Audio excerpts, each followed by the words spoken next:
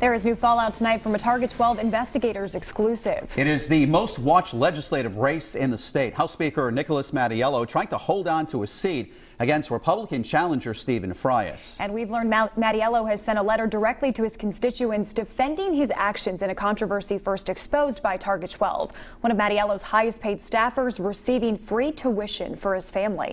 Target 12 investigator Tim White is here now with the details. As we first reported, former lawmaker Frank Montanaro Jr. was hired by Speaker Mattiello to work a six-figure job at the State House, but he still claimed free tuition for his family from his old job at Rhode Island College. And now Mattiello is doing damage control on the campaign trail. In this letter to the voters of District 15 in Cranston, Speaker Nicholas Mattiello writes he was not aware Frank Montanaro Jr. continued to collect free tuition for his family. Target 12 revealed the perk was worth more than $49,000 for Montanaro.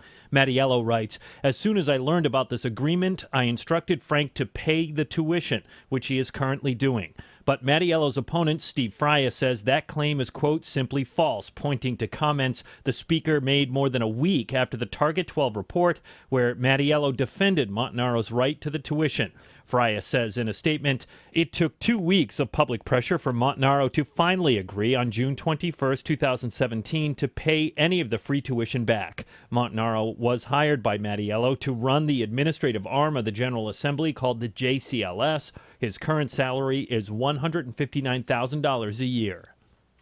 Montanaro has pledged to pay back $41,000 of that tuition. We checked, and records show he has repaid about $3,400 so far. With the Target 12 investigators, Tim White, Eyewitness News.